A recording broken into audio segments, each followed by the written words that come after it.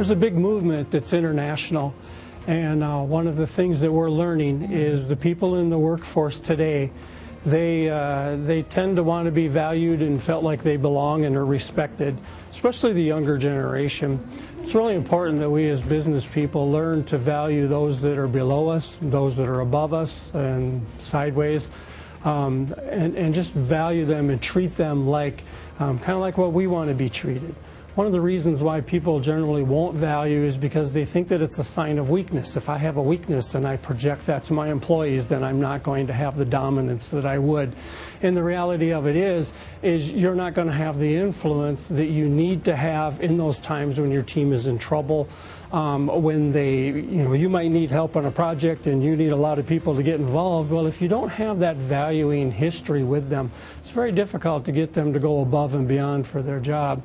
And so we deal a lot with how to value, make other people feel like they're welcome, everywhere from new employees to employees that have been around for a while. It's very important for leaders and managers.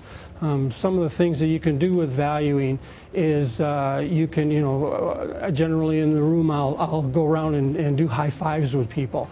And when you give someone a high five, they smile. It's just natural. When somebody does a good job for you or they do something that you want to recognize, something as simple as that, there are so many techniques, so many free things that you can do. They don't cost you anything, but they build value in your employee.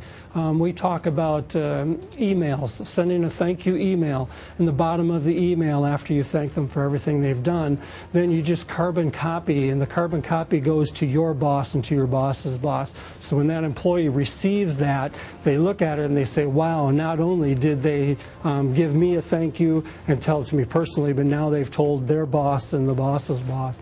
So it's really important, and there are a list you can get of ways to low cost, no cost valuing. But what you gain from that is a harmonious workplace. So you get people that are a team, there's synergy from that team because they know they can depend on each other, they know that they're appreciated.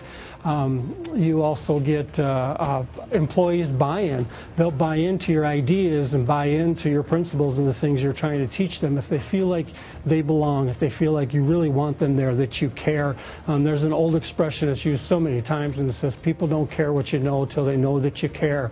You have to do that with your employees. And if you will value your employees and you will treat them with respect, you'll find a far greater amount of people will do what it takes to get the job done. You'll increase productivity, you'll increase continuity within your team, and it'll just be a more enjoyable workplace. So the next time you're thinking about the next latest, greatest craze in leadership, think about valuing your employees.